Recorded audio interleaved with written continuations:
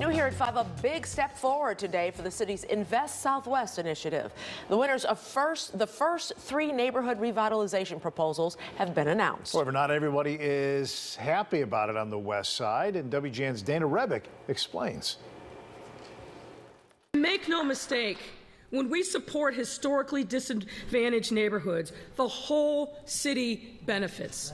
A big announcement from Chicago Mayor Lori Lightfoot today. The winners of the first round of proposals for the city's Invest Southwest initiative, a $750 million program to revitalize the commercial core of 10 underserved communities.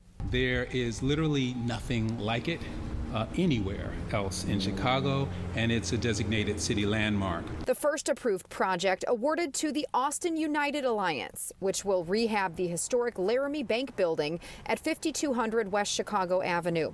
Inside will be an interactive blues music museum and business incubator. Outside, a public plaza with art, gardens, and gathering space. Adjacent vacant lots will transform into a mixed-use residential building with 72 apartment units. The process was intentional and extensive, and we came to the table to start by listening to community voices. You're not community engaged. No.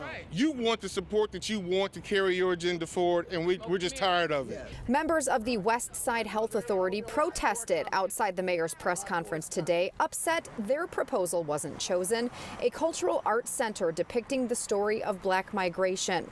They feel the group that was chosen, including the Heartland Alliance and Oak Park Housing Authority, don't have direct ties to the Austin community. But it's important when you're talking about Invest Southwest to invest in the people on the west side. Absolutely. Not use this Trojan horse type of policy to just bring in people who the neighborhood doesn't even want. The other 2 winning proposals include an eco-food hub at 63rd and Halsted in Englewood, expanding on the Englewood Square Shopping Center, repurposing the Green Street Fire Station into a commercial kitchen, and in the 800 block of West 79th Street in Auburn Gresham, 56 units of affordable housing with private garden and a playground. Take heed.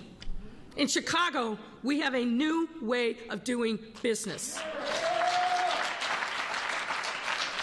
And it is called equitable, inclusive growth in neighborhoods, which lifts everybody up all over the city.